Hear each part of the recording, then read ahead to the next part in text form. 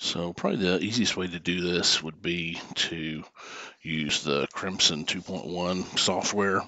So we'll look at how we are connected to this PXU panel meter. Um, so it's a PXU 31C20, and this one's 120 volt powered. You can see the 120 on the back, and you can see I have a 0 to a 10 volt um, signal coming from just this distance sensor to simulate any kind of 0 to 10 volt. And these are the RS485 communications coming in. So we're able to configure it with Crimson 2.1. And this is just a RS485 USB on my computer to RS485 communications. And this is what we'll be configuring it with. So that's kind of the setup. And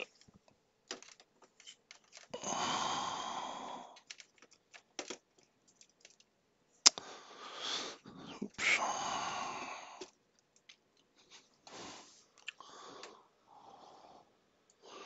just set on the way. So I opened up the Crimson 2.1. So you can see in the name up here, Crimson 2.1. My mouse is showing on there, Crimson 2.1. And there's a Crimson 3 or 3.1 that's for graphite displays and things like that. This one is for panel meters for this PXU and a lot of the other panel meters. So to get into this, the first thing to do is look at the settings. I printed the manual out for the PXU, and in here, oops, if it will focus, it's telling us in the RS45 connections that has to be set to Modbus RTU, baud rate of 38400, and an address of 247.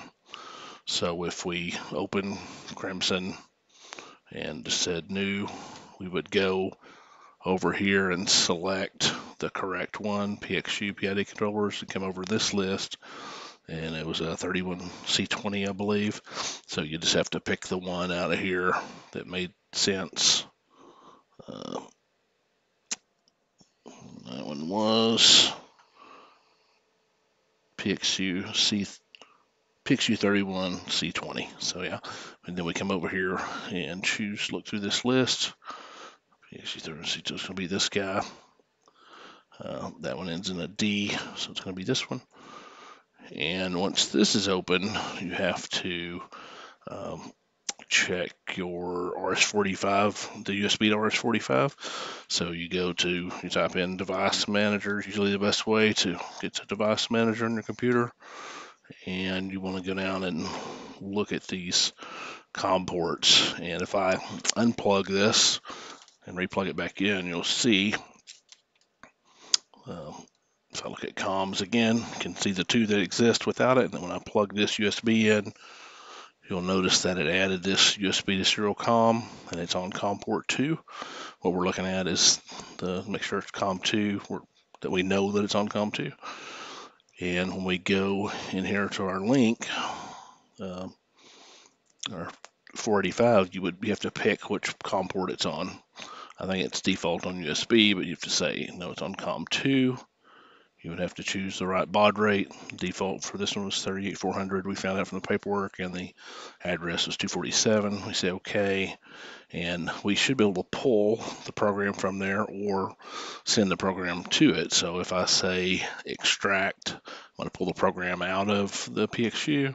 If I say send, I'm going to send it over. So first, let's extract what's in there, and it'll tell us it's reading.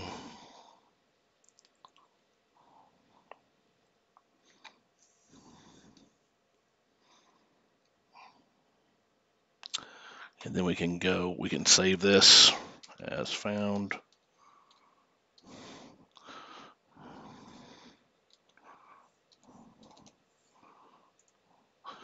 Now you have a copy of it, so if anything you change, you can always get back to this point. So if we want to look at and look at the I/O or the inputs and outputs. This is where you could go in and instead of having to go through the screen and set everything with the P and the D and the up and down arrows, you can make all the settings in here. So I've already done that. And once you make settings, anything you want to change, you can just close the screen, go to the other settings. Anything I wanted to change in inputs, 0 to 10. If it were a 4 to 20 or 0 to 10, you can change that there, close it. And when after you make the change, you hit update, and it's going to, when you hit link send, I think update also does it, but it should send it over. And we can test that and just see. So if I change one of these values, let's see if it changed it.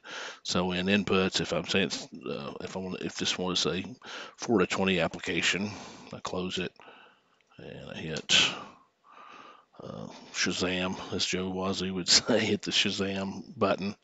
That should update the PXU with the current settings. So hit it, and now if I look in here, it's 4 to 20. If I want to change it back to 0 to 10, Shazam it. So making the changes much easier.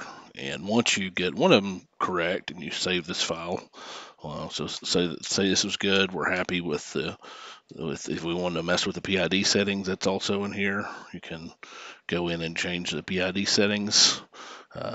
Say we tweaked them and we're happy with it, then on the other models you don't have to auto tune, you don't have to go tweak it. Just you connect to it just like we did. Hit this button, the update button, and it would load all the settings to it.